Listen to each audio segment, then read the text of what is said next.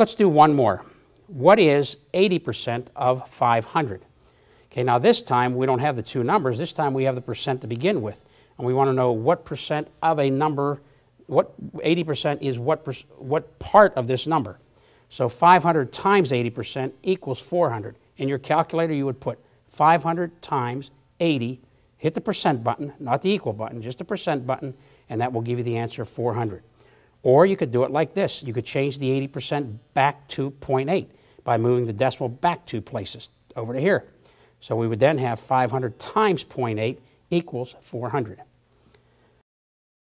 Let's determine how many questions we need to answer correctly in order to pass the state test. On the law test, there are 125 questions. You need to get 69% correct to pass. Therefore, 125 times 0.69 equals 86.25, which we would round up to 87. You would therefore need 87 correct questions to pass the law test. I'm going to show you one more irregular shape. This is called a trapezoid. This is not a parallelogram. The top and the bottom lines are parallel, but the other two lines are symmetrical. In other words, they are the same angle, but they are going opposite directions.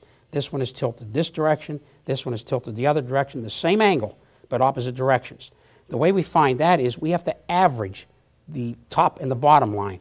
The top line, which we call base number 1, is 14 feet. The bottom line, which we call base number 2, is 16 feet. If we add those together, 14 plus 16, and divided by 2, the average of the top and the bottom line is 15 feet. We can then multiply the average times the height.